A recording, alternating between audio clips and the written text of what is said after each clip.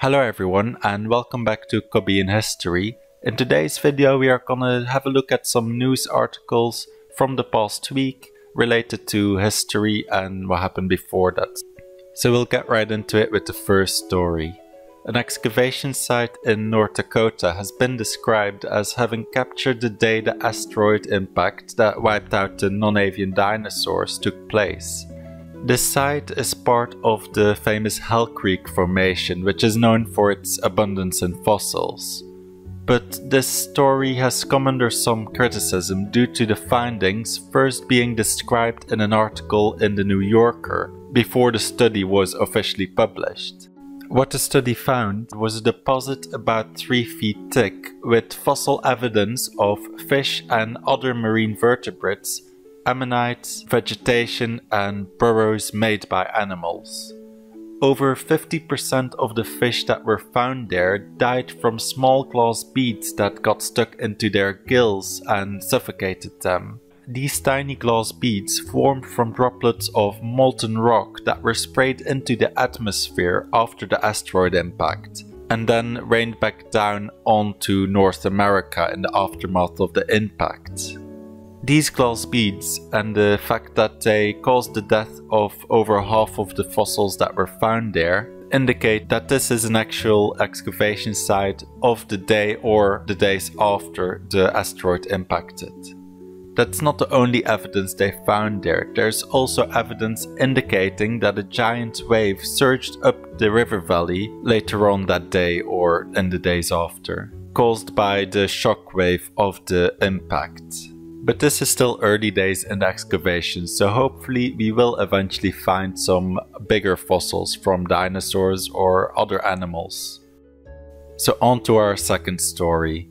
A fossil of an ancient relative of whales has been unearthed in Peru. This animal had not yet lost its legs like modern whales have, and lived both on land as well as in the water. This fossil is more interesting than it appears, as it is the first quadrupedal whale that has been discovered for the whole of the Pacific Ocean and the Southern Hemisphere as a whole.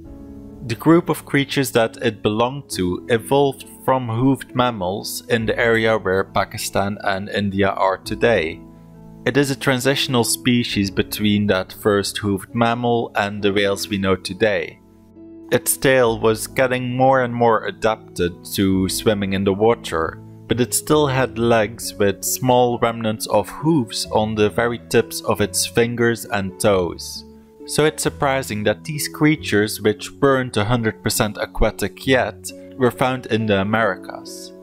It is thought that they first migrated to Africa from India and Pakistan, and with the help of the ocean currents and the fact that Africa and South America were closer to each other back then than they are today, helped the species migrate from Africa to South America, and they later made their way up to North America as well. The next story takes place a bit more recently in ancient Rome. Archaeologists in Pompeii have discovered a fast food stand that lured its customers in with provocative art. This picture you see on screen now is a scantily clad sea nymph which was painted on the storefront of a thermopolium in Pompeii. A thermopolium was a common type of stand which sold ready-to-eat food, so it's often been described as Pompeii's fast food stands. The art on the side panel of the storefront depicts it as such. So looking at this picture on the side, the passing people would know that they could get quick food there. But I imagine the central artwork was the thing that really brought the customers in. Inside the store, a number of amphora, which were these types of containers, were found, which resembles the depiction on the side of the storefront. So on to our last story.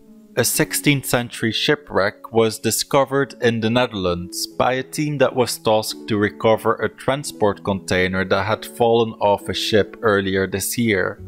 This discovery is significant to the Netherlands, as it is the oldest seafaring ship that has been discovered in their waters. The ship, which was around 30 meters long, was built in the Netherlands around 1540. And was carrying a shipment of copper plates, which have been dated to the same time period. The plates bear the mark of the Fugger family, which had a monopoly on copper production at that time. I'd like to make this a weekly series, so let me know your thoughts about that in the comments below. And if you're interested in historical content as a whole, you can check out my channel to find more history related videos. Thanks for watching, and I'll see you in the next video.